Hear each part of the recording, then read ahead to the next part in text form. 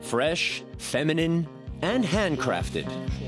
The Budapest shoemaking scene is creating new trends, but it's also honoring its own traditions. Dozens of shoe designers are shaping the city's stylish new image, thanks to a winning combination of traditional handiwork and modern design. And in recent years, they've been seeing a surge in sales. I think we are on our good way to change the mind of Hungarian customers. So sometimes they choose us. So we have boutiques and shops here selling Hungarian brands. We have a hype around Hungarian brands. So I think it's going to change. Reka Vago creates elegant women's shoes geared towards the latest ready-to-wear collections.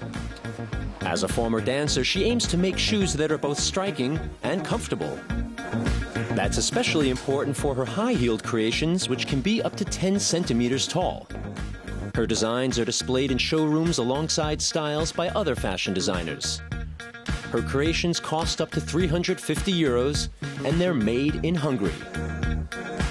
Reka Vago studied shoe design in London, but decided to return to Budapest after graduation. It's comfortable, it's easier, and it's faster. Also, I don't have to mention that I have good people here, so I don't have to look for other person to produce my shoes. Laszlo Vas also produces high-quality shoes, but his styles are for men. He founded his shop in 1978. Instead of following the latest trends, he puts more emphasis on traditional shoemaking techniques. He caters to a high-profile business clientele from around the world, who pay between 400 and 1,500 euros per pair. It takes 4 weeks for Laszlo Vas to finish a pair of shoes. His designs are made from fine materials like high-quality calf leather. This popular variety is durable enough to withstand more than a decade of wear. His workshop produces 2,500 pairs of shoes a year, and 800 of those are sold abroad. We work with a shoemaking technique that is hundreds of years old, though our models are brand new designs. Shoes from Budapest are experiencing an international renaissance due to work like ours. More and more shoemakers are following our lead. These traditional shoemaking techniques were developed in Budapest about 350 years ago. The city's shoe trade reached the height of its popularity in the 1920s. Budapest became synonymous worldwide with a style of shoe that featured a punched-hole design. The model was said to have originated in Scotland, where people working in moors would punch holes in the toes of their shoes to allow water to flow out of them easily. 100 years ago, the shoemaking trade was flourishing on Veseleni Street. But the tradition vanished during the Cold War. 26-year-old Anna Zabueva moved here from Russia last year.